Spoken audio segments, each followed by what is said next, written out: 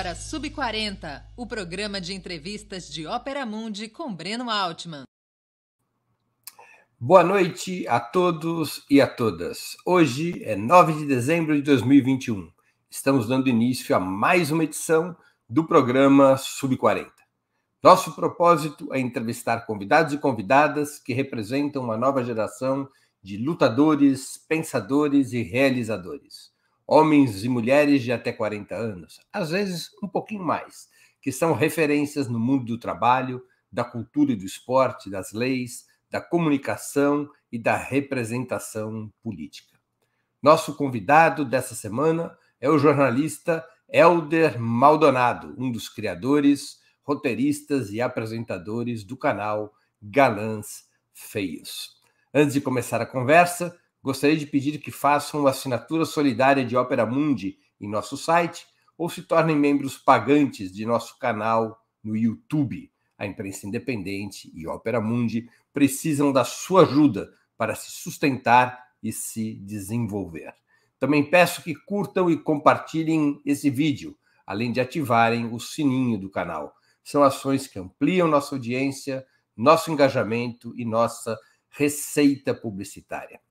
Nossos espectadores também poderão fazer perguntas, basta escrevê-las na área de bate-papo do nosso canal no YouTube. Se possível, contribuindo com o Super Chat ou o Super Sticker. São formas imediatas de contribuição que nos ajudam muito.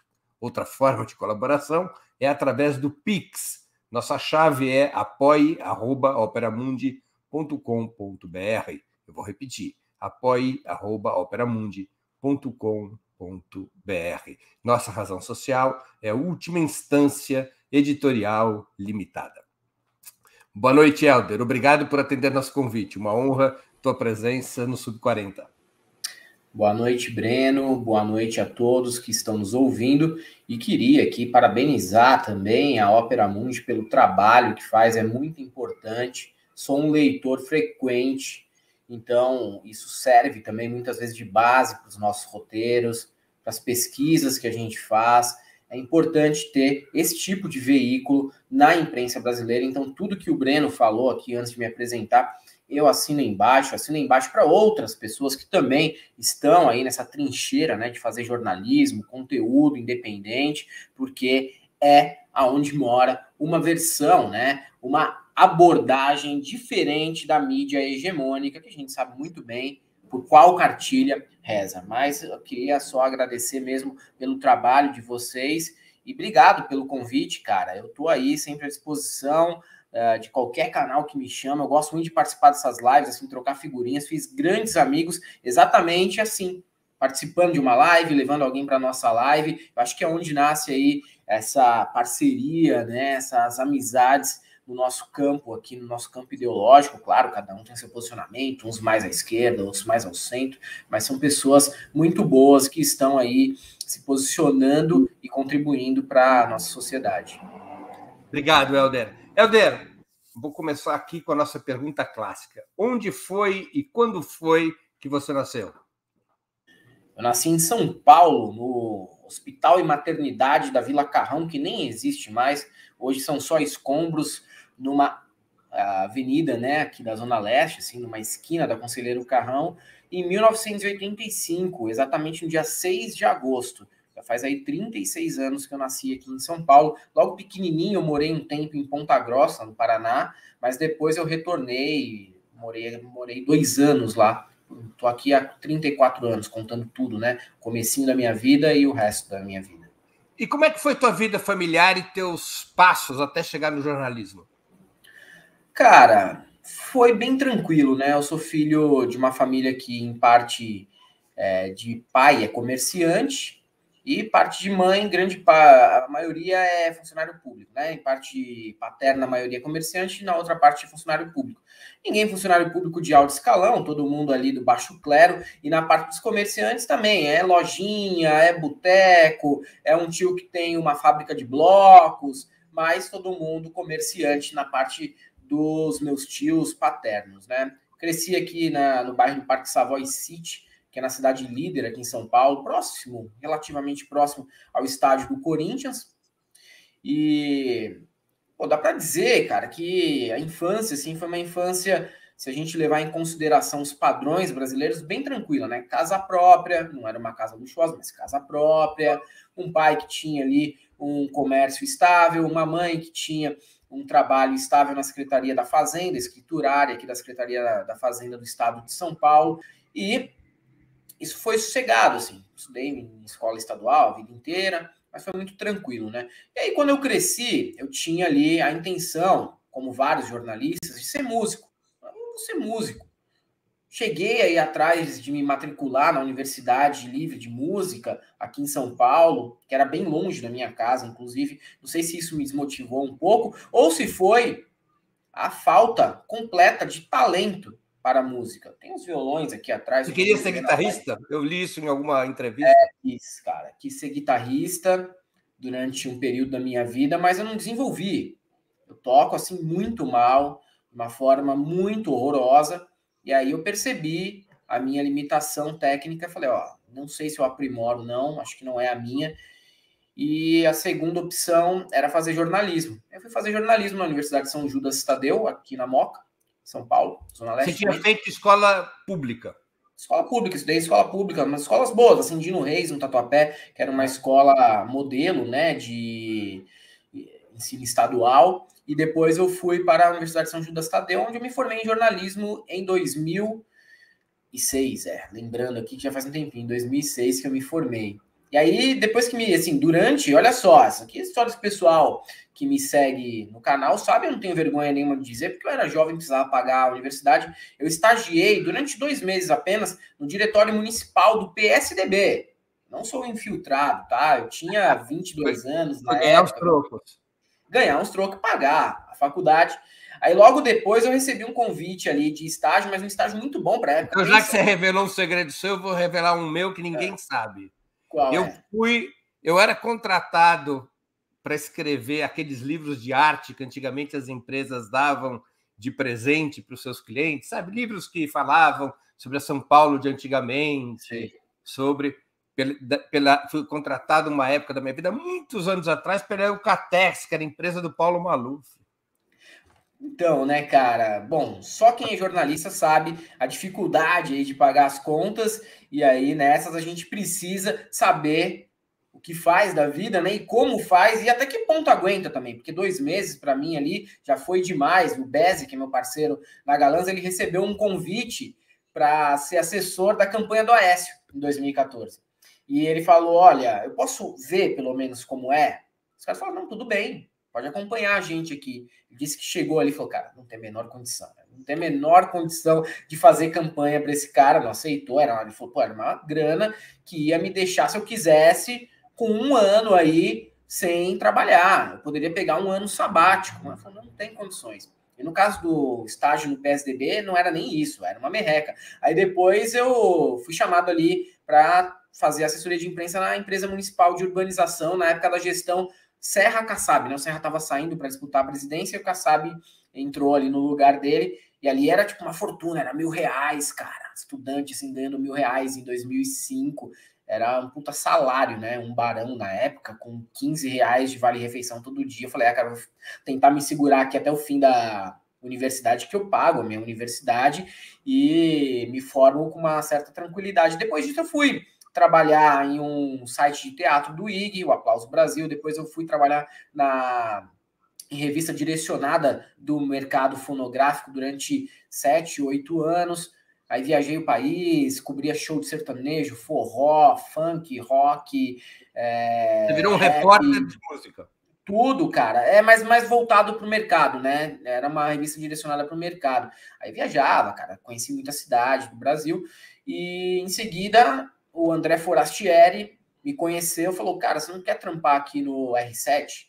Que na época ele era um chefe lá, e falou, você não quer? Se quiser, tem uma vaga aqui para trabalhar com jornalismo musical, não se importe com essa questão de igreja, a tua área não vai ter nenhuma influência disso, e não teve mesmo, cara. Eu trabalhei lá durante 7 anos também, não teve influência nenhuma, assim. Eu, como Como peão, não, né? O Beze foi chefe lá, e sim, você entra naqueles grupos de WhatsApp, e tem o pastor que representa o Edir Macedo, e aí fica olhando a home do R7 e falar que aquela gostosa não pode aparecer, que aquele ator da Globo não tem que estar ali, aí é outra história. Mas eu não, era peão tinha mais liberdade na R7 do que chefe.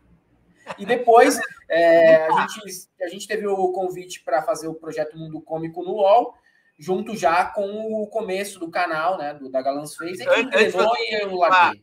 Antes de você continuar essa parte do canal, além de querer ser guitarrista, você quis ser jogador de futebol?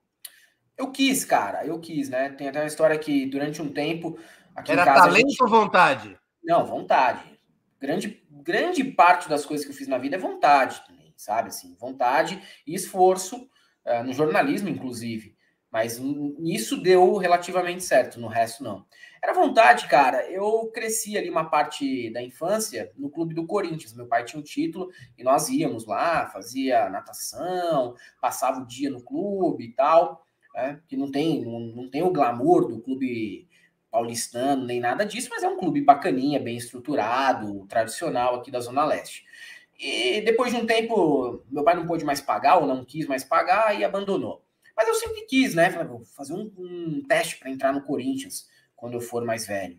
Aí teve uma peneira, eu fazia uma escolinha com o Zé Maria. Zé Maria tinha uma escolinha de futebol. Lateral direito do Corinthians, anos 60, 70? Ele mesmo, que foi da seleção. Super também. Zé, que os corintianos chamavam. Super Zé foi meu professor de futebol, eu não aprendi nada. Eu gostava de ver o Zé Maria cair no chão toda vez que o Edu o driblava nos jogos Santos e Corinthians nos anos 60 e 70. Mas o Zé era muito bom, bom. E eu jogava na lateral direita também. Então eu tive o melhor professor que eu podia ter.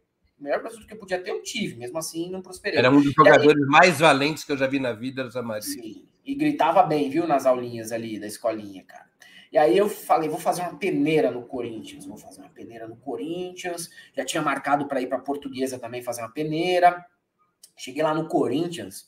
Meu irmão, tinha uns caras de 14 anos que era do tamanho do Hulk, do jogador Hulk. Falei, velho, esses malucos, se eu encosto neles, eu caio, porque eu sou pequeno, sabe? Assim, eu não sou franzino, mas eu sou pequeno. Porra, mano, como é que pode, né? 14 anos, bicho. Você desse tamanho, você ficava olhando os rapazes. E aí, quando terminou a peneira, foi engraçado, porque assim, teve uns dois caras lá que não jogaram muito bem, não. Pelo menos na minha visão, não jogaram muito bem. E acabou, e os caras já tinham, assim, os escolhidos. Porra, que estranho, né? Estranho isso aí, né? E eles pareciam ser, tipo, filho de diretor do Corinthians, cara branquinho e tal. Não era, né? Não eram uns caras assim, parecendo, não, isso aí joga na raça, tá? Mas o cara branquinho, um cara de playboy do Tatuapé. Falei, velho, eu nem vou fazer o da Portuguesa, vou abandonar esse negócio aqui, vou ficar só jogando minha peladinha ali no bairro mesmo, tá bom. Helder, e como é que nasceu a ideia de montar o Galãs Feios? Olha, cara, na verdade não foi uma ideia, foi uma cagada histórica, assim. Eu tava ali num plantão no R7, entediado, não tinha muita coisa para fazer, num domingo, e, pô, sempre chegava, né, velho, assim, as fotos dos famosos e as capas de revistas e tudo mais, e o pessoal puxando um saco, assim, né, dos famosos. Não sei quem, Galã, olha, maravilhoso na praia, não sei o quê. Olhava os caras e falava, pô, velho, pode até ser gostoso o cara, mas o cara é feio, mano. Né? Os caras, tipo, José Loreto, assim, os caras que só... que salva o tanquinho, né? Eu falei, porra, bicho, a gente tem um conceito aí de galã feio. Foi um negócio, assim, sem nenhuma...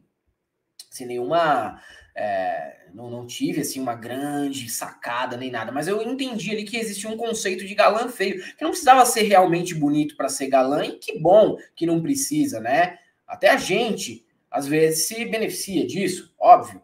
Não precisa ser bonito para ser galã. Hoje, inclusive, tá na moda ser feio. Veja bem, os artistas que são considerados galãs, Timothée Chalamet, Adam Driver, cara, assim, maravilhoso para nós, então, sossegado, cara, eu acho ótimo, não acho ruim, não estou reclamando. Mas eu falei, pô, tem um lance que é o galã feio.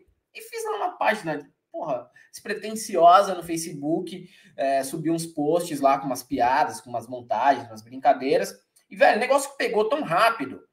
Em uma semana tinha 10 mil seguidores, em um mês tinha 100 mil seguidores. Foi um negócio assim, fenomenal. E foi indo, cara, e foi indo com posts. Era um lance de humor no início. Só mais de humor com alguma coisa de comportamento. Tinha ali, né? Era 2016, então você tinha o auge do golpismo ali contra Dilma, o Sérgio Moro, né? E aí começou. Por quê? Porque fiz a piada, né? Eu acredito que fui eu que inventei. Se não fui eu, alguém que vá registrar essa piada, mas eu acredito que fui eu que inventei na Galãs Feios, que o Sérgio Moro é a cara do Batoré. Eu postei lá, né? Postei que o Sérgio Moro era o Batoré de toga, porque fiz a provocação, não imaginei que ia ter gente que fosse defender o Sérgio Moro. E um monte de mulher apareceu falando, que isso? O homem é um galã, é um gato, né? Já estou vendo que esta página é de petista, está cheirando a mortadela. O povo começou a sair, né? Esse povinho não era muita gente, mas começou a sair. E falei, cara, eu vou provocar um pouquinho mais, né? Para ver como que é a recepção do público. Aí eu comecei a perceber ali que tinha uma galera que não gostava, o pessoal começou a sair. Só que quando a gente foi para o YouTube, foi rápido, né? Isso aí foi 2016, a gente foi para o YouTube no começo de 2018. Quando a gente foi para o YouTube, a gente foi mais politizado ainda. Já tinha mudado o perfil da página e a gente foi mais politizado ainda. E aí também deu uma debandada boa, sabe? As pessoas, olha só, nunca imaginei. Por que vocês não falam só do início ali, né? Daquele perfil do início da página? Para que trazer outros assuntos para o canal? Decepcionado, não era isso que eu esperava. E pô, foi saindo. Só que, cara, entrou muito mais do que saiu. Veio muita gente, velho. Veio muita gente que achou interessante. Ó, os caras abordam aqui política, trazem a influência da cultura pop, trazem a influência aqui de música, da editoria de famosos, trazem o humor junto. Veio muita gente, tanto que tem gente que caiu ali no canal, a partir do momento que a gente dá uma virada na chave, né, vai mais para política, que talvez nem saiba desse passado, sabe? Nem sabe de como foi o início, também não se importa. Alguns depois foram atrás dos vídeos antigos, que são mais diversificados. Não que a gente não faça, a gente faz de vez em quando, a gente faz também. Semana passada aí, fizemos um vídeo sobre aquele caso do show do João Gomes com o Tarcísio do acordeon, que a galera dormiu no mato, fez sexo em público, foi, né, uma doideira ali, foi tipo Woodstock o negócio. A gente faz também. Mas o pessoal curtiu e começou a ir atrás, às vezes até cobra. Pô, faz mais coisa de música, faz mais coisa de cinema, faz mais coisa de não sei o quê. É que às vezes a gente é atropelado pelos fatos e somos uma equipe de 2 pessoas, né? Então tem que dar as prioridades. Vocês assim. conseguem viver do canal? Hã? Vocês conseguem viver do canal? Conseguimos viver do canal. Conseguimos, desde o ano passado a gente consegue viver do canal. O ano passado eu ainda estava no R7, no começo da pandemia. Aí surgiu, né, esse convite para ir para o UOL fazer o Mundo Cômico. Foi um projeto que era parecido com a Galãs no início, só que era muito mais informativo, né? Ele tinha bastante informação, assim. Uhum. E a gente começou a conseguir. Eu saí do R7 e o canal começou a dar ali um salário, né, para mim, para o Beze. E hoje sim, hoje tá tranquilo. Ano passado ainda tinha que ficar correndo atrás de uma coisinha aqui, outra ali. Beze fazia uns freelas pro UOL. Hoje tá mais sossegado, assim, para viver do canal, né? Mas é isso, a gente começou em 2016. Começou a ser algo viável em 2021. Foram 5 anos na correria de todo mundo ter que assumir várias coisas em paralelo. Agora, Helder, você... tem uma trajetória, se você se entende como uma pessoa de esquerda desde sempre, faz pouco tempo, como é que foi o teu processo de interesse pela política? Cara, sempre, assim, sempre fui uma pessoa de esquerda, na adolescência, inclusive, né, eu tinha amigos, assim, que eram daquele tipo que vota em quem o pai manda, sabe, quando você tira o título de eleitor ali, primeiro, acho que fui uma das primeiras gerações a tirar título de eleitor com 16 anos, eu queria votar no Lula, cara, em 2002, assim, queria votar no Lula. E aí minha família, né, assim, uma família que sempre votou no Maluf, minha mãe, funcionária pública, votando no Alckmin, e aí o pessoal fazendo chacota, você é petista, não sei o quê, que tem esse negócio aqui em São Paulo, né, cara, quem não é petista ou esquerdista, vem qualquer pessoa que não vota nesses caras do PSDB, nesse pessoal, né, na direita mesmo, você é visto como inimigo, até dentro da família, o pessoal vê você como uma piada. E minha família é toda isso, né, cara? É Maluf. Meu pai é doido pelo Maluf, assim. Odeio o Lula. Minha mãe é doida pelo PSDB, odeia o Lula, odeia a Dilma. Meus parentes lá do Paraná são lavajatistas pra caralho. Meu avô foi candidato a vereador pelo PL, tá ligado? Assim, um negócio assim, velho. Tipo, na família... uma espécie de ovelha negra. Ovelha negra em vários sentidos, não só isso, porque também eu sou corintiano e meu pai não é, né? Meu pai é palmeirense e eu e meu irmão éramos os únicos corintianos de uma família de palmeirense, que a parte da família do meu pai é que mora aqui em São Paulo, né? E todo mundo é palmeirense, menos nós dois. E a parte da família da minha mãe mora no Paraná, outra no Rio, e aí tudo bem, eles torcem para os times do Rio, porque originalmente eles são do Rio, eles torcem lá pro Vasco, pro Flamengo. Mas eu sou o único corintiano, junto com meu irmão, então era meio ovelha negra, mas meu irmão não, meu irmão é corretor, né? E corretor tem uma aura bolsonarista, geralmente, né? Eu não sei em quem ele votou, mas ele sempre foi de direita também. E é isso, né? Então, eu acho que sim, me entendo, sim, como esquerda desde a adolescência. Inicialmente, votei ali no PT. Acho que a única vez que eu dei um voto, eu sempre falo, a única vez que eu dei um voto pro PSDB foi quando eu depositei minhas confianças no Turco Louco, que era moleque também, e o Turco Louco tava ali se candidatando a deputado. Não, vamos fazer pista de skate em São Paulo, BMX, não sei o que. Falei, ó, esse cara é bom, hein, mano? Fazer uns negócios aqui de lazer, na periferia e tal. E ele é até muito amigo do João Gordo, né? O Turco Louco cedeu o espaço para o João Gordo montar o restaurante vegano dele ali no Bexiga, mas acho que foi a única vez. E de resto foi isso, cara. Era PT, PCdoB, depois veio o PSOL, dei alguns votos pro PSOL também. Mas minha vida foi essa aí, né? E com o tempo, assim, acho que fui assim mais para a esquerda, né? Me radicalizei assim um pouco, mas sim, na própria faculdade mesmo, na própria faculdade era engraçado, né? Porque vinham alguns amigos de bairros diferentes. As pessoas que você nunca tinha visto na vida, de classes sociais que muitas vezes você não tinha contato, e umas pessoas que, pô, jovens na Universidade de Jornalismo, fazendo campanha para Geraldo Alckmin, sabe? Gente fazendo campanha para o Auríquio, prefeito de São Caetano do Sul. Fala, meu irmão, que coisa horrorosa, né? Que coisa esquisita, né? Achava esquisito, assim, de verdade. Uma Universidade de Jornalismo eu achava muito esquisito. Sim, então você não deve estar achando muito legal essa conversa do Alckmin vice do Lula. De forma alguma. De forma alguma. Eu não tenho o que defender nessa composição aí.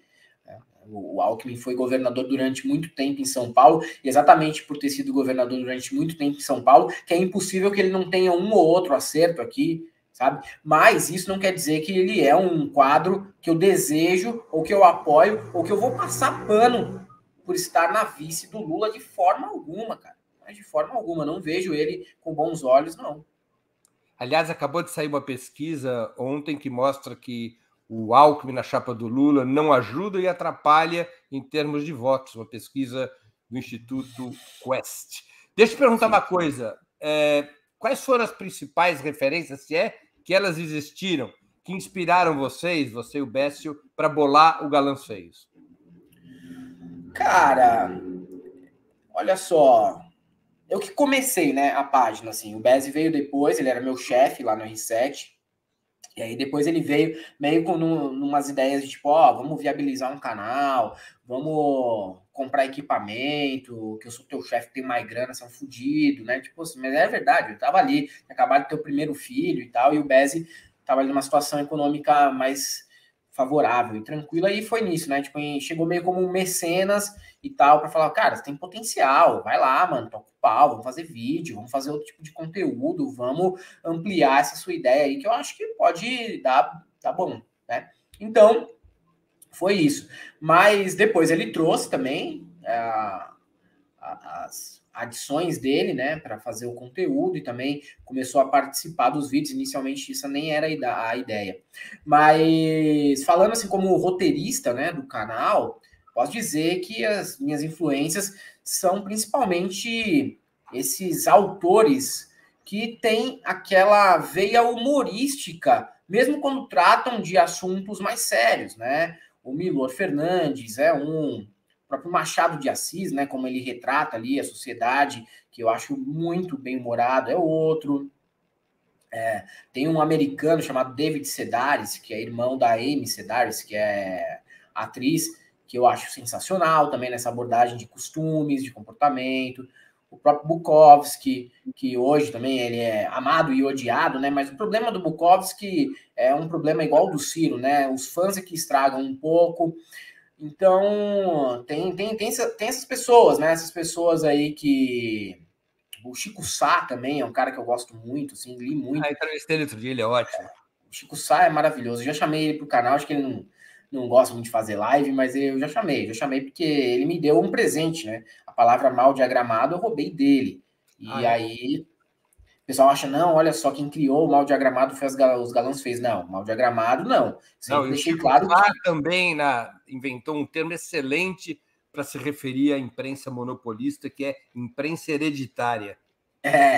Imprensa hereditária, exatamente, cara. Passa de pai para filho, né? Às vezes a pessoa não sabe gerir muito bem, mas vai passando de pai para filho aí, né? E tem esses autores, né? São esses autores que têm, né, cara, o humor, assim, por trás. Eles são os caras que formaram o meu caráter, né? Então, acho que grande parte, assim, do perfil do roteiro, do perfil do texto, vem desses caras assim que eu lia muito. Luiz Fernando Veríssimo também, li bastante quando jovem. E tem os caras que não são necessariamente nesse perfil, né? Como eu falei aqui do Machado, mas que são engraçadíssimos. Né? Pega ali o João Baldo Ribeiro também, engraçado, cara. Tem livro do João Baldo Ribeiro que você ri demais. Mário Prata é outro, que eu li muito. E acho que o caráter, né, e o perfil assim do texto da Galãs Feios bebe nessas fontes aí. Não com muita competência, mas bebe. Não, com muita competência. Eu me divirto muito. Deixa eu falar uma coisa. Como é que foi essa transição do humor para a política? Como é que se deu essa mudança? Cara, foi natural, na verdade.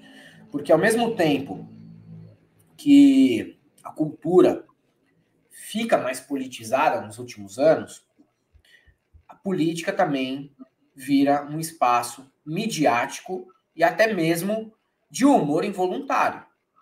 Como é que a gente não poderia pegar carona na eleição de Alexandre Frota para a Câmara, por exemplo? De Joyce Hasselman. É piada pronta. Sim.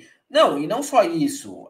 Atores, músicos, escritores viraram bolsonaristas, viraram figuras patéticas, cômicas, e foram linha auxiliar do bolsonarismo. Cara, aquilo ali foi uma pauta levantada e pronta pra gente. O Lobão caindo de paraquedas dentro do bolsonarismo, o Roger, depois o Mário Frias. Cara, o Mário Frias apareceu na nossa página de outra maneira antes. Mas hoje não, cara. É o mesmo Mário Frias, só que ele foi pra política. O Paulo Cintura tá na política, apoiando o Bolsonaro, sabe?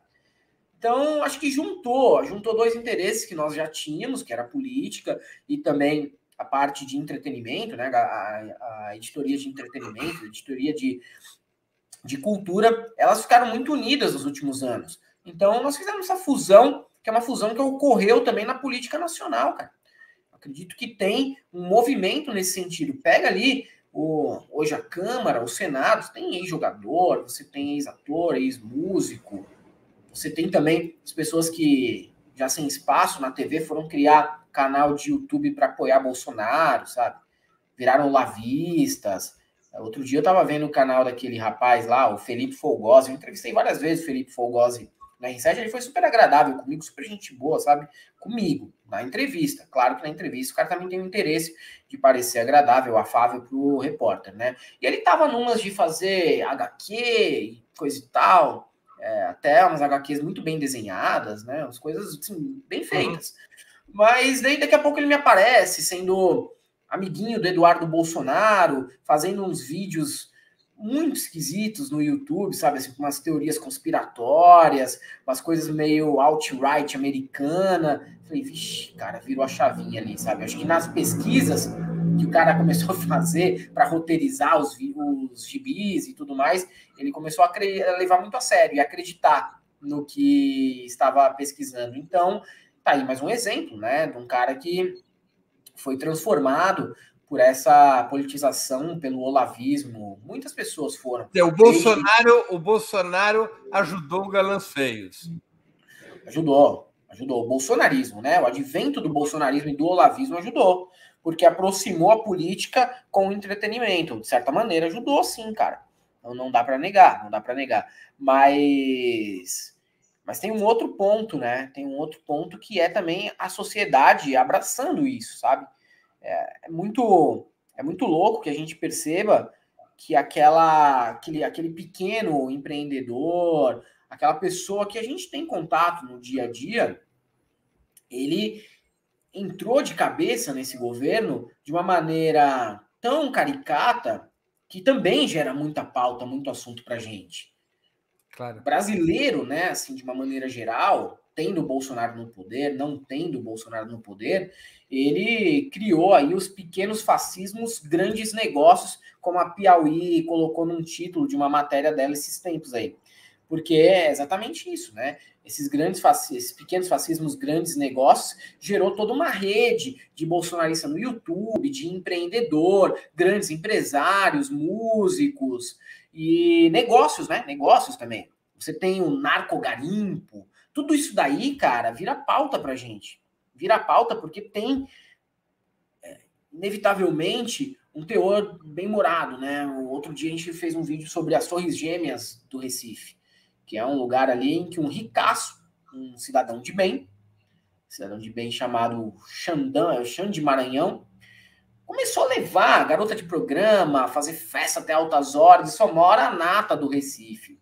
Quem mora no Recife sabe, cara. Assim, uma das elites mais nojentas do país é a do Recife. É a do Recife, cara. A gente fica muito... paulista, tá, beleza. Carioca, gaúcho, tá, tudo bem. A gente não vai negar. Mas a do Recife é foda, sabe? Assim, tipo, um negócio muito capitania hereditária, a elite de lá.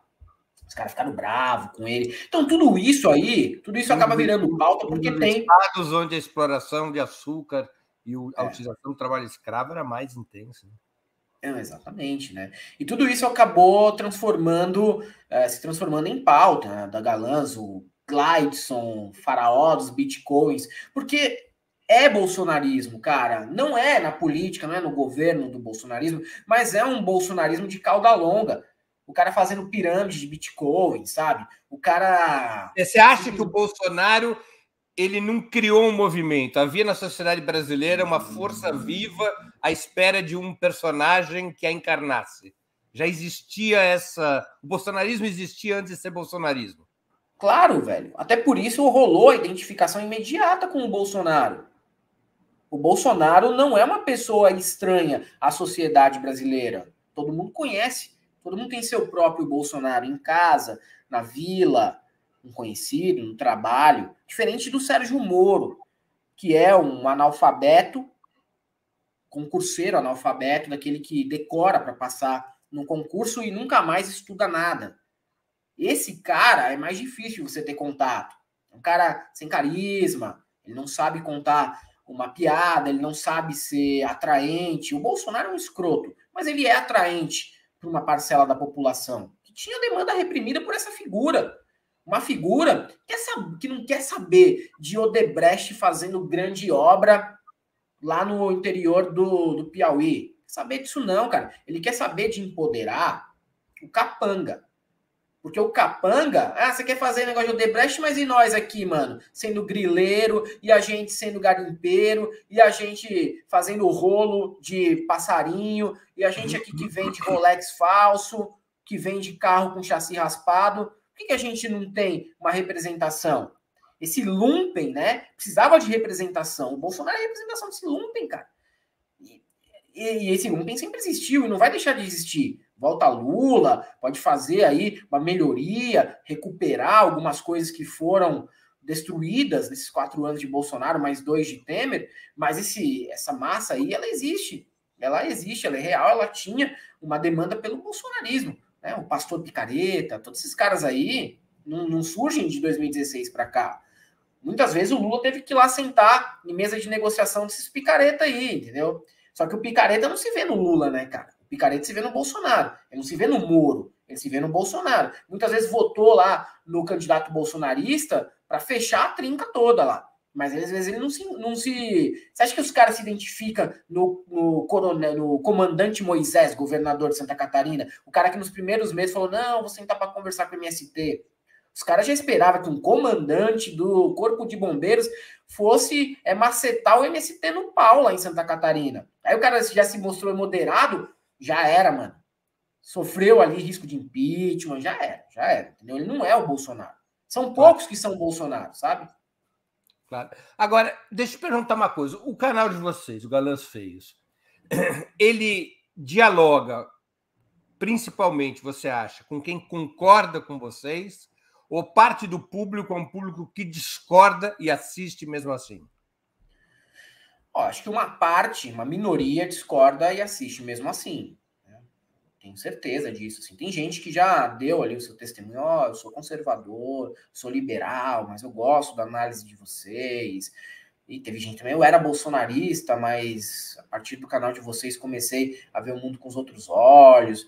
Tem um povo ali que também gosta muito da gente, e de vez em quando a gente faz umas piadas lá com o Ciro Gomes, mas continua lá. Porque, cara, assim, a gente sempre deixou claro, velho, que a gente não desrespeita o Ciro Gomes, a gente tem respeito pelo Ciro Gomes, mas cara, a campanha dele é completamente equivocada e a atuação dos fãs dele nas redes sociais é muito tosca. Assim. Não que também não tem um monte de lulista xarope no Twitter, mas os caras agem como seita, né? Assim, eles ficam ali só esperando qualquer brecha para chegar em grupo e encher o saco com aquelas rosinhas murchas no nick. São uns xarope, né? Parece o Tim Maia na época da seita racional. Você já leu o livro do PND? Não sei. Cara, vocês são chatos pra caralho.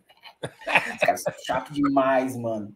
E aí, mas tem uma galera que não liga, sabe? Porque às vezes a pessoa sabe, né? Fala, não, eu vejo potencial no Ciro. Não é o cara que vai votar. Eu vejo potencial no Ciro, mas, porra, tá foda mesmo, né? Esses negócios aí de João Santana tá sem graça, tá tosco.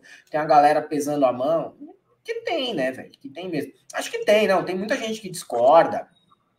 Tem muita galera aí dos os web comunistas, né, galera que chama de web comunista, pessoal comunista aí do Twitter, que, porra, já foi no canal, gosta muito do canal, né, acompanha o canal. Então, acho que tem gente que discorda, tem gente que vai achar a gente radical demais, outros que vão achar a gente pouco radical, falar, esses caras são... Já tem falado, vocês são neoliberal. Eu falei, porra, velho, neoliberal. Você exagerou um pouco, mas tá bom, né, mano? E aí, acho que sim, tem muita gente que discorda, não é todo mundo que concorda, não. Tem gente que fica brava quando a gente aponta também os erros do PT no passado, né? O pessoal mais fanático, assim, né, que não quer enxergar, não quer fazer uma autocrítica, mas tem sim. Mas, no geral, eu acho que o pessoal entende a proposta e sabe que o canal ele só tem uma regra. Todo mundo vai ser alvo da piada um dia, inclusive a gente. Então não adianta falar, gostava do canal até falar de... Não. Você gostava do canal até não ser alvo da piada, né, meu amigo? Quando virou alvo da piada, não gostou mais do canal, né? Que eu tô ligado. Quando a gente tava zoando os seus desafetos, você gostava. Então, se prepare, que todo mundo vai ser alvo um dia aí. Se eu for alvo, só não vale falar da minha careca crescente, hein? Velho, eu nem falo disso daí também, que, as entradas aqui, velho. É que ainda tem bastante cabelo. Como é que vocês abordam religião no canal? Olha, cara, nosso posicionamento sobre religião e polícia é um posicionamento que não tem negociação. E é um posicionamento dos dois, sabe? A gente jamais votaria num candidato policial ou pastor. Mas o pastor... Não vou falar nome. Mas o pastor é do PSOL, o pastor é do PT, a delegada é do PT. Não importa, cara. Não importa. Eu acho que existe aqui um limite na negociação dentro da política partidária, né?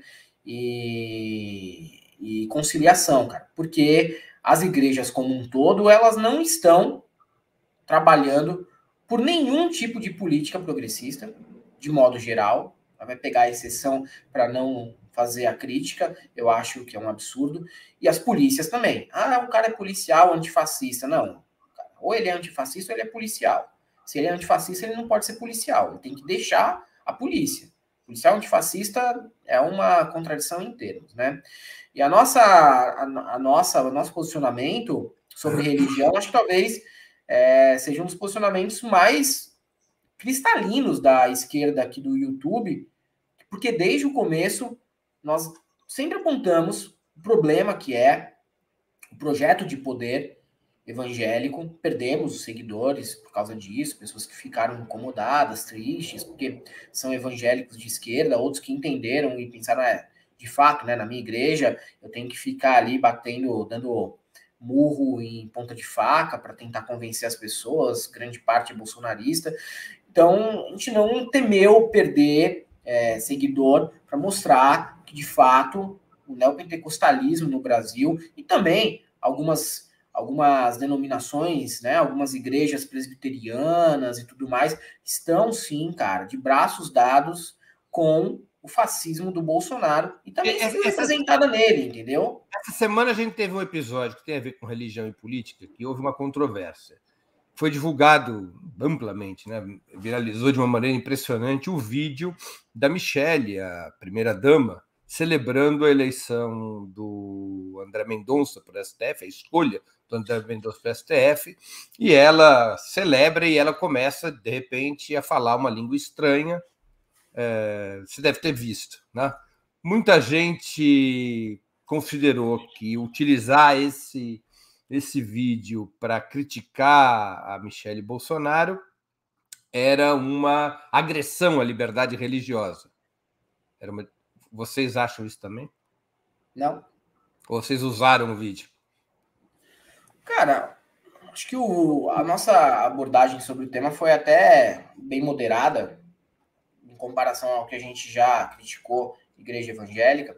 Foi bem moderado, porque tem que pisar em ovos nesse assunto, às vezes, pelo seguinte: é difícil da pessoa entender que não adianta um pastor de esquerda, não adianta 30% de fiéis de esquerda, se as igrejas são construídas e gerenciadas por pessoas fascistas, velho. Não adianta. Você pega a bancada da Bíblia, grande parte é fascista. Olha, os caras sentaram na mesa de negociação, estavam no governo do Lula. É verdade, estiveram mesmo. Ganharam ministério, ganharam outras benesses. Mas uma coisa é o seguinte, é o Lula ir lá conciliar e a gente saber que ele está conciliando com pessoa que não presta. Porque nunca prestou. Nunca prestou. Não importa se o Marcos Pereira foi um dos caras ali entusiastas pela soltura do Lula. Nunca prestou. Aí é uma coisa. Mas o Bolsonaro, além de ser o representante e não ser evangélico, porque ainda a gente está, cara, no risco de ter um presidente terrivelmente evangélico. Porque o Bolsonaro não é. O Bolsonaro não é evangélico. O Bolsonaro, certamente, deve ficar puto com os cultos que a Michelle faz em casa. Deve ver aquela galera falando em língua e falar, mas que porra é essa, velho? O Bolsonaro não tem cara de que vai em culto, não, sem ser obrigado. Você acha que ele gosta ali de a Michelle chamando todos os fiéis da igreja que ela ia na adolescência para ir no Palácio da Alvorada, fazer festa, como eu já vi vídeo por aí, ela aluga um escorregador inflável para as crianças, sabe? Enche de gente na piscina ali da Alvorada, uma festança danada, e tranquilo. Não é a cara do Bolsonaro, isso a gente tem um risco ainda, pode ser a Damares no futuro, sei lá, cara, não tô desejando, tô dizendo que a gente corre aqui no Brasil ninguém morre de tédio, né? Não morre de tédio. Mas, olha só, as pessoas riram da Michelle, mas eu acho que riram mais da Michelle do que da fé dela. As pessoas, elas precisam rir e se sentir vingadas e humilhar a família presidencial a todos os momentos. E eu acho que, nesse caso, dá para abrir uma exceção, sabe? Se isso vira uma prática com todas as pessoas que fazem essa expressão de falar em línguas, né? Realmente vira um comportamento meio intolerante. Mas quando é destinado especificamente ao Bolsonaro, eu reforço sempre, não quero ser canonizado, cara. Não tenho problema nenhum em ser considerado um escroto quando o meu alvo é o presidente e os bolsonaristas, de uma maneira geral. Ah, mas vocês estão se igualando com eles. Ah, meu amigo, eu não tenho poder nenhum, sabe? Eu não tenho poder de fazer com que ninguém se humilhe para conseguir R$ 400 por mês, tenha que ficar sem o auxílio, tenha que ficar sem uma vacina durante meses, sem um hospital. É muito diferente o ataque que se faz contra quem está no poder e contra quem a todo momento está nos oprimindo, velho. A galera só tá reagindo, e reagindo à mesma altura, porque vai reagir como? Vai reagir tocando o ukulele pro Bolsonaro, fazendo marchinha de carnaval. Já foi, velho. Já foi essa fase, cara. E ainda acho que é pouco, sabe? Ainda acho que é bem pouco. A esquerda é bem educadinha, bem moderadinha, na real, né? Merecia muito mais, cara. Merecia muito mais. E só que quando rola, aí vem a turma do deixa disso, que acha que o Bolsonaro merece algum respeito e esquece que há alguns anos, não muitos, por conta de um aumento de gasolina, meteram lá o adesivo da Dilma com a perna aberta na boca do tanque. Agora, quando vocês roteirizam Galãs Feios, quando vocês produzem, apresentam o Galãs Feios, na tua cabeça tá convencer quem não concorda com vocês ou animar a tropa que concorda? Mais animar a tropa de quem concorda, assim, sabe? E em outros casos, vídeos um pouquinho mais sérios, assim, trazer umas abordagens que a gente imagina que pode ali abrir os olhos de quem às vezes está desinformado sobre um determinado tema, está em dúvida, está confuso. Mas acho que é mais animar, sabe? Acho que eu não tenho esse perfil de pregador, de converter as pessoas. Eu lembro que durante a eleição porque eu sou muito pouco didático, né, nesse sentido, assim. Nas eleições de 2018, o Bezi tentou virar uns votos, né? Foi assim no inbox das pessoas, por que você vai votar no Bolsonaro? Vota no Haddad e tal, dava ali todas as explicações. Eu já, tipo, falei, cara, não é a tua praia. Não é minha praia, sabe? Tipo, pô, eu deveria ter feito. Não acho que ele está errado. O errado sou eu, mas não é minha praia. Claro, claro. Agora, quando vocês também têm feito, algumas vezes eu vi já no Galãs Feios, vocês fazem uma cobertura noticiosa, fazem um comentário, análise da política, com muito rigor factual. Eu já vi até vocês criticarem certos meios da imprensa independente quando saem um pouco da casinha, da realidade. Você acha que dá para casar bem a análise política assentada nos fatos com esse humor com o qual vocês temperam a análise? Cara, é o que a gente faz, né? É o que é a essência do canal, assim. E muitas vezes também a gente cobra exatamente essa postura dos veículos de comunicação. Você sabe, Breno, você sabe melhor do que eu como as coisas funcionam nessa mídia hereditária, como diz o Chico Sá. Uhum. Você sabe muito bem. E a gente cobra, cara, porque tem coisas que são absurdas, né? Assim, hoje eu até resolvi ignorar o editorial do Estadão, que é lido por 300 pessoas ou menos, porque durante a pandemia alguns devem ter morrido, mas não tem condições, né, um conteúdo daquele ser aprovado. É aprovado por quê? Porque atende uma demanda ali do público deles, uma demanda de pessoas que querem ouvir isso, que o Lula e o Bolsonaro são iguais e que o bom é o Sérgio Moro. Sabe? Você vai contra todos os fatos. Todos os fatos. Não tem como comprovar um negócio desse. E isso sai no Estadão. Aí sai a Folha dizendo que o Paulo Guedes está levando para a direção correta a economia. Eu sempre comento com o Bezi, né? Nós somos nulidades completas em economia, mas em 2018 a gente era pior até. E quando foi anunciado o nome do Paulo Guedes, nós comentamos em live, em vídeo, olha só, as pessoas estão tentando vender para você uma Brasília como se fosse um Corolla zero, sabe? E esse cara aqui, ele é um incapaz. Vocês não entendem nada de economia de fato, não entendemos. Mas esse cara aqui é um incapaz. Basta pesquisar quem é esse sujeito, ele é um incapaz. Se esse é o cara que vai referendar o governo Bolsonaro, me desculpe, esse aqui consegue ser um pouquinho pior que o Bolsonaro. O Bolsonaro conhece o Brasil, Paulo Guedes não conhece. Paulo Guedes só pisa em lugar com ar-condicionado. Nem em calçado ele pisa. Nem sol ele toma. Foi tomar agora no governo, tem que fazer umas visitinhas por aí pra fazer média, sabe? Mas antes Helder, não. você acha que falta humor à esquerda? Ou quem acompanha o Galãs Feios simpatiza pelo tipo de discurso que vocês têm? Cara, essa história de falta humor pra esquerda, assim, eu acho meio subjetivo, sabe, cara? Os perfis que eu sigo no Twitter, todo mundo é muito bem humorado, assim. Todo mundo gosta de compartilhar meme, faz piada, tem um humor muito refinado, na verdade. E são pessoas que escrevem para jornal, que escrevem para sites independentes, que fazem vídeo, que são acadêmicos, médicos, advogados. Eu não vejo faltar humor para a esquerda, não. Às vezes a pessoa se leva muito a sério, acontece, né? Poderia dar uma... o grande problema da vida, se levar muito a sério. Mas na direita também, você pega os Faria Limer, os caras se levam a sérios, mas eles são quase personagens de humor involuntário, cara. Outro dia eu entrei no LinkedIn para fazer um vídeo, eu não parei de rir, 1 minuto. É um mais tosco que o outro. Então, se levam a sério, mas se levam a sério e são toscos. E na direita também, não dá para dizer que na direita o pessoal tem um senso de humor maravilhoso. Quem são os grandes ícones do humor da direita? Danilo Gentili, velho. Que é o tosco.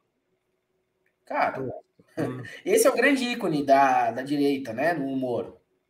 Então, acho que, além de tudo, e aqui, acredito que tem como comprovar, né? Cara, a pessoa que é engajada na esquerda ali, que tem humor, ela também tem uma base cultural melhor. Ela também vai conseguir recorrer ali a essa base para fazer a piada, para trazer o humor. Então, não acho que falte, não, cara. Não falta, não, não falta. Acho que faltam outras coisas. Maneira, uma lenda principalmente grana, sabe? É uma lenda um pouco construída contra a esquerda, essa história de falta de humor. É uma lenda construída contra a esquerda e tem mais também, né? Outra coisa também. Tem a lenda de a esquerda vive brigando, a esquerda vive se degladiando nas redes sociais. Na verdade, eu não vejo assim, eu não vejo com esses olhos, não, cara. Eu vejo essas discordâncias muito mais como grandes debates que enriquecem o discurso. Enriquecem tudo. Enriquecem... Teu público é um público mais jovem? Você tem ideia de qual é a idade média do seu público? Dá para ter ideia pela estatística de YouTube, né? Acho que o meu público tá na média de 35 a 50. Mais ou menos o mesmo público que o nosso aqui, a mesma faixa etária. Faz. Vocês não têm uma audiência forte abaixo de 35? Tem. Não é ruim, não. 20 e poucos não é ruim, não. Não, 20 e poucos não é ruim. Também o pessoal assim de 60, 70 é bem legal. É bem equilibrado, na verdade. Né? Eu faço a pergunta porque a minha dúvida é se o humor, junto com a política, ajuda a dialogar com os mais jovens. Ajuda. Não, ajuda sim, com certeza, cara. É só ver no TikTok, né? Tem gente fazendo conteúdo político também, juntando humor, juntando dança. Acho que sim, ajuda sim. Como é que você enxerga o futuro dos Galãs Feios e da comunicação de esquerda no YouTube? Tem margem para crescer e ter cada vez mais influência? Acho que tem margem para crescer. Nós entramos atrasados no YouTube, a esquerda, eu quero dizer, né? Entrou atrasada no YouTube, não só no YouTube, mas na rede social, de uma maneira geral, de uma forma como a gente está fazendo aqui, entendeu? Gerando conteúdo, ocupando espaço e tudo mais. O Olavo de Carvalho estava dando aulinha e vendendo curso no Orkut, cara. Você sabe o que é isso? Isso são 20 anos de trabalho. De filosofia. Isso era no Orkut. São 20 anos já. Depois ele migrou para o Facebook, aí cria o canal de YouTube e vai indo, chega até hoje, né? Nós entramos completamente atrasados. Quais são os primeiros canais, assim, a dar certo? Tem o Paulo Henrique Amorim, que ok, mas ele já era uma figura conhecida na TV, então é um caso mais específico. Mas quem vem depois, assim, né? Comparar, não leve a mal, mas comparar, tipo, quem é o Nando Moura da esquerda, né? Quem é o Olavo da esquerda? Quem vem os caras que não é super famoso e vai montar o seu canal? A gente demorou. A gente foi fazer isso lá para 2017, 2018 com força, né? Então é muito pequeno ainda, é muito incipiente. Tem canal crescendo ainda, cara. Outro dia eu vi ali, fazia tempo que eu não entrava no canal do Rony Teles, e eu vi, cara, o Rony Teles tá gigante, sabe? O portal do José, que surgiu depois, também tá gigante. Os caras que estão aí, postando vídeo todos os dias, crescendo. Não sei se tem um teto, mas eu percebo que os canais chegam ali num patamar que fica difícil crescer com a mesma velocidade. Eu não sei se é uma característica do YouTube, eu não sei. Mas existe também um teto de interesse para o assunto também, né, Breno? Você ter gente interessada em saber sobre a farofa da GK, nada contra a GK, cara, porque eu também fui ler o negócio, entendeu? Fui me inteirar sobre o assunto.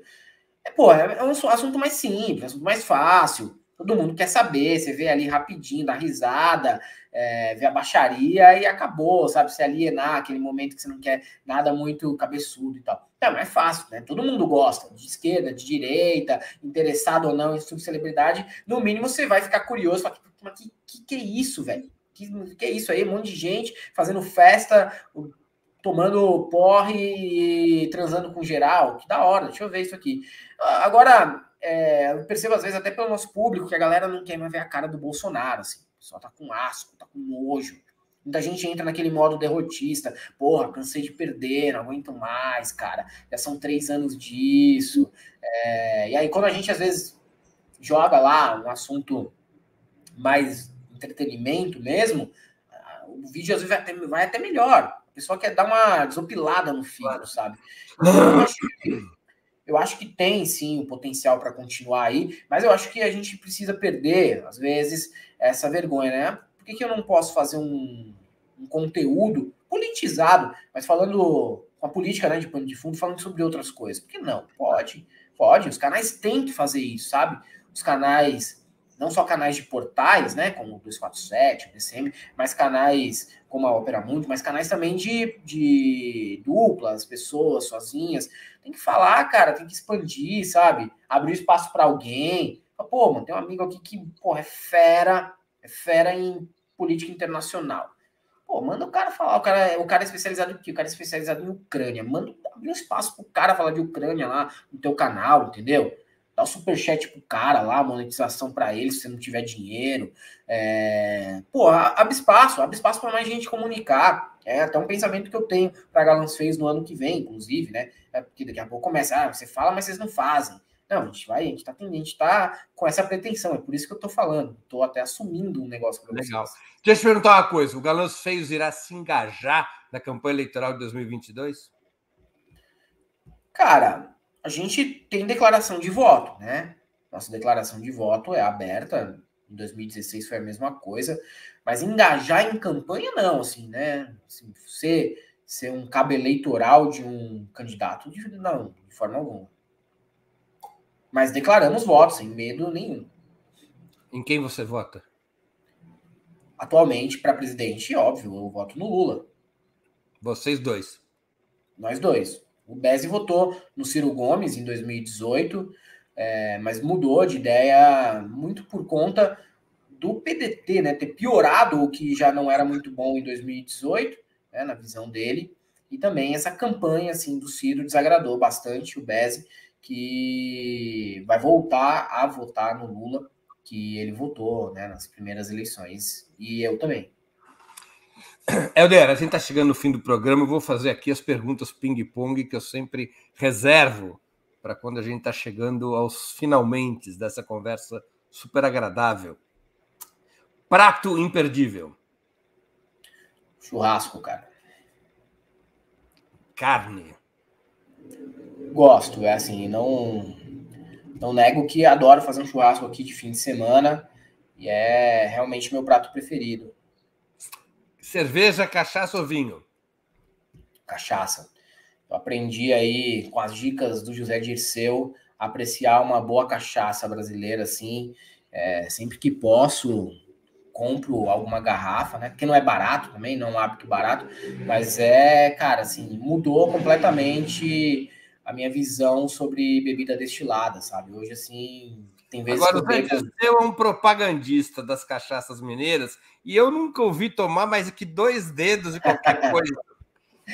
É mais ou Uma vez menos eu vi um uma live churrasqueiro. do José É que nem Dirceu que um ele churrasqueiro. matou uma caipirinha. Hã? É que nem um churrasqueiro vegetariano, ele, hein? Então, mas ele é um grande propagandista, cara.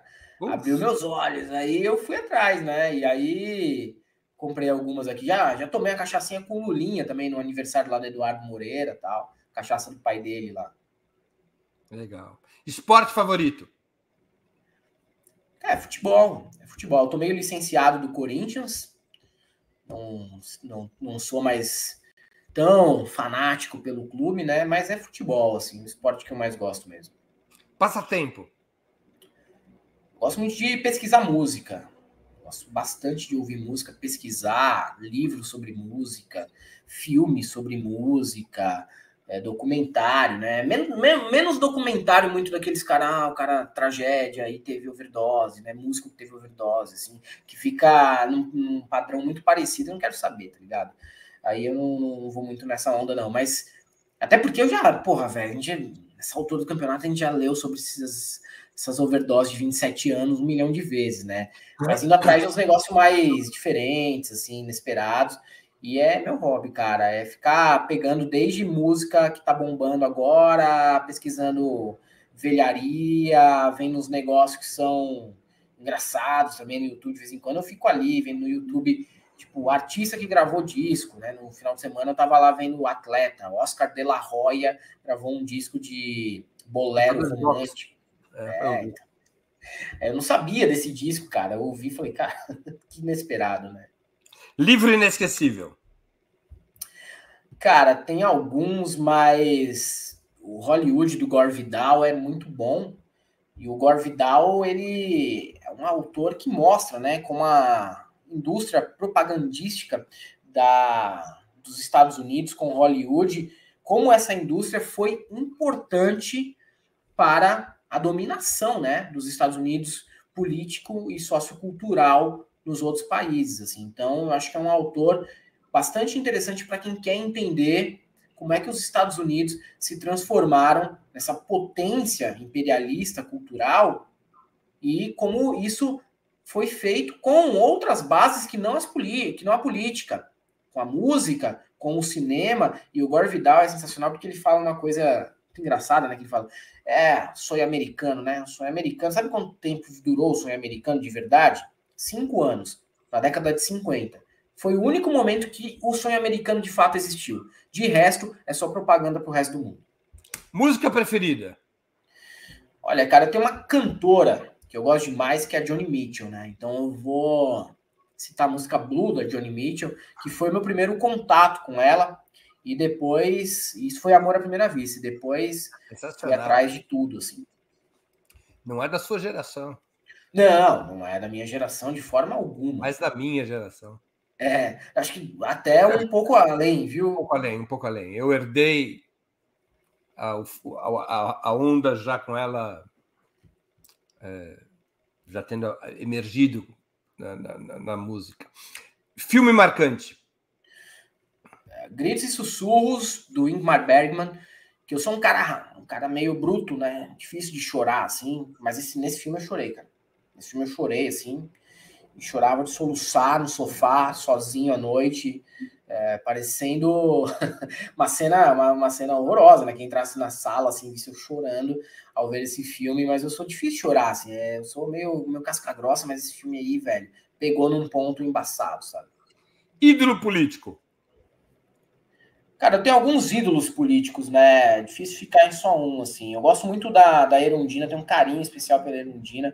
Quando eu era moleque, a Erundina foi lá no meu bairro, assim, eu lembro como se fosse hoje, cara. Subiu num palanque de madeira para discursar, ela que tinha acabado de virar prefeita de São Paulo, para anunciar. Olha só, né, cara?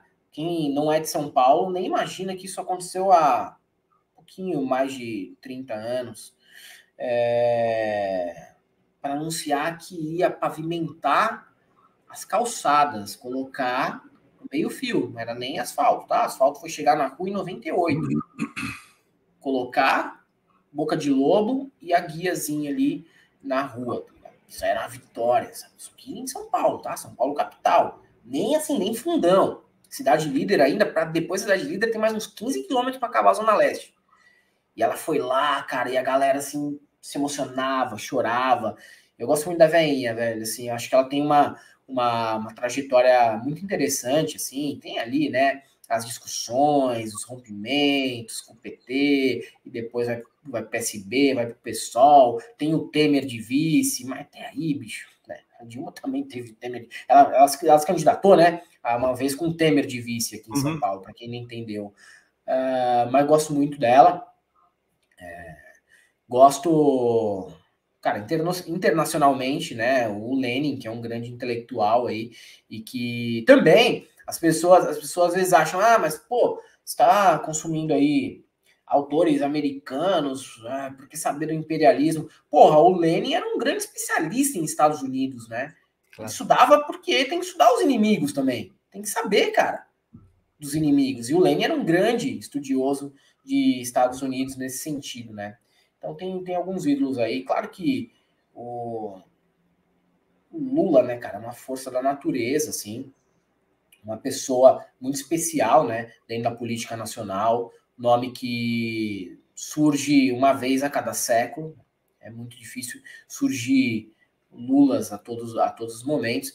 E tem, assim, fora pessoas que não considero ídolos, mas que estão fazendo trabalhos interessantes na Câmara, nas assembleias legislativas, que merecem todo o nosso respeito. Eu não vou citar nome para não esquecer de ninguém, mas geralmente, fica a dica aí, né? Geralmente são as pessoas que são convidadas para as nossas lives.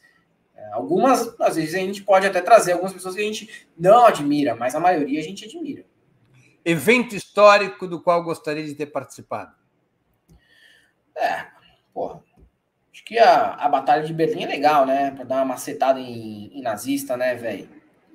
Gente que anda aí com tanta violência reprimida, né? As esquerdas reprimem muita violência hoje em dia, né, cara? Mas no nosso íntimo, muitas vezes, a única vontade que a gente tem é dar uma camaçada de pau nos inimigos, né? Porque a fase do diálogo, às vezes, já passou. Você fala, cara, acho que a única coisa que resolvia era dar uma camaçada de pau nessa galera. Assim. Hoje eu vi lá a PEC da dolarização, né? Da nossa economia. Bicho, quando surge algo assim, você fala, cara, que diálogo resta, né? Num caso como esse.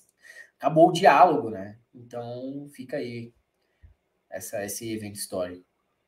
Helder, muito obrigado pelo teu tempo e por ter participado do Sub-40. Eu tenho certeza que nossos espectadores e espectadoras aproveitaram e se divertiram muito nessa hora de conversa, nessa mais de uma hora de conversa. Pô, obrigado, Breno, obrigado. Parabéns pelo seu trabalho também. Parabéns para todo mundo aqui, né? Que trabalha e que produz conteúdo para a Opera Mundi, que é muito importante, um veículo super importante para todo mundo que quer, né? Um olhar diferente, longe da mídia hereditária, mídia hegemônica, que é importante também para produzir ali a hard news, mas que a gente tem que sempre dar uma lidinha com o pezinho atrás, porque as intenções vão sempre de encontro com o neoliberalismo. Então tem que tomar cuidado, o pessoal falando aqui que os meus ídolos são de 1925, 1934, 1943. Pois é, né, velho? Eu tenho essa alma de velho. Alma de velho, meus ídolos são velho também. Obrigado, Helder. Obrigado. Valeu, Breno. Pela participação. Valeu. Queria agradecer a audiência, especialmente aos que contribuíram com o Superchat ou Super Sticker, aos que se tornaram membros pagantes do canal de Opera Mundi no YouTube, ou aqueles que fizeram uma assinatura solidária em nosso site, ou ainda aqueles que colaboraram através do Pix. A próxima edição do Sub-40 será no dia 16 de dezembro, será a última edição do ano, dia 16 de dezembro, quinta-feira, às 20 horas. A convidada será a escritora Mariana Félix, uma das rainhas dos slams, as batalhas de poesia que encantam cada vez setores mais amplos da juventude. Até lá, boa noite e um grande abraço a todos e a todas. Para assistir novamente esse programa, se inscreva no canal do Opera Mundi no YouTube. Curta e compartilhe nossos vídeos. Deixe seus comentários. O jornalismo de Opera Mundi é mantido com o seu apoio. Faça uma assinatura solidária em www.operamundi.com.br. Com um pequeno valor mensal, você nos ajuda no desenvolvimento de um jornalismo independente e de qualidade. Obrigado pela audiência e até a próxima.